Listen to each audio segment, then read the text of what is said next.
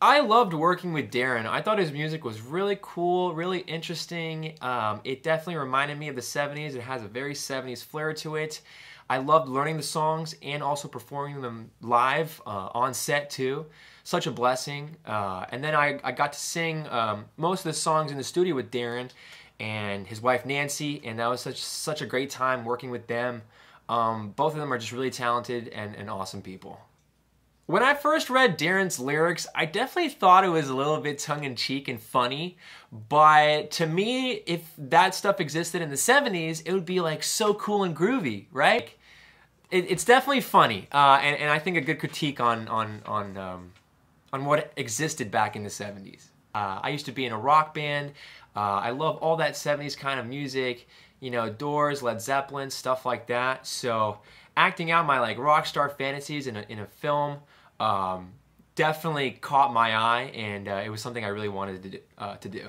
I'd been a fan of Darren Gordon Smith from Repo, the genetic opera. And so you read this and it has both their sensibilities. They are both so quirky and brilliant, and they write and create from what they know from music and this old school era that you will see in the Second Age of Aquarius. And it's genius. And I know I'm biased, but it really is genius. So Staci's writing partner on this and producing partner, Darren, I couldn't believe it when she sent me a link and I saw his opera. It was like one of the greatest things I'd ever seen. And I'm a musician. I mean, I write songs and stuff, but I just was blown away by this immense genius. So Darren and Staci working together was quite a surprise. I didn't really know what I was in for, working with such mega talents, you know. And plus, I'd read a lot of Staci's books since I did the part, and I was just blown away by her writing. She kind of like writes like Ray Bradbury. I mean, she's that good. Yeah. You had sent me the raw cut of Acid Rain and what it was supposed to sound like. I am not a great guitar player. I just started learning, but I hadn't picked it up in a while. So the hook was really catchy to me. That's what I remembered most of all. So I just kind of incorporated the hook and then changed the lyrics to fit my voice.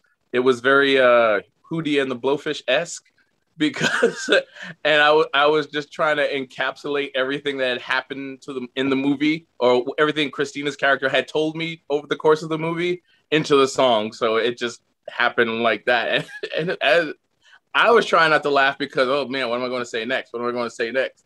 And then you just yelled cut, and they're like, oh, whew. I was like, they didn't find me out, so that was good. There's a lot of music in this film.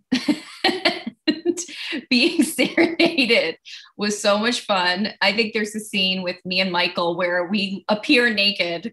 We weren't really naked in that scene, where he's singing to me.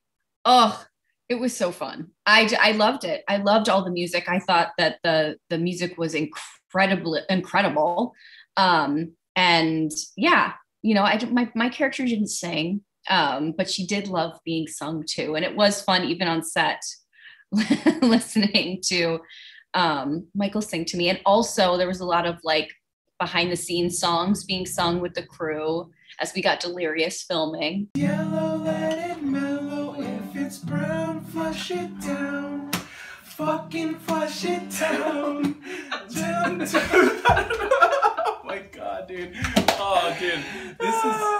We're gonna figure this out. We're gonna figure this out. We're gonna figure it out.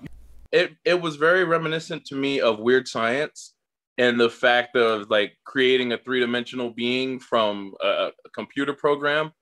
But given the fact now, when you have shows out now where you have people disguised as avatars singing, and you got 3D holograms performing at concerts. So it's quite plausible that this could happen in the near future, if it's not already happening around us now.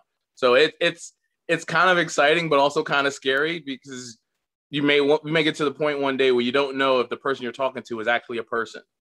Well, the whole plot of the movie was astounding. I mean, it was so progressive and hard to pull off. So it wasn't anything that was like some, normal movie. It was quite a imaginative exercise. This whole story was amazing.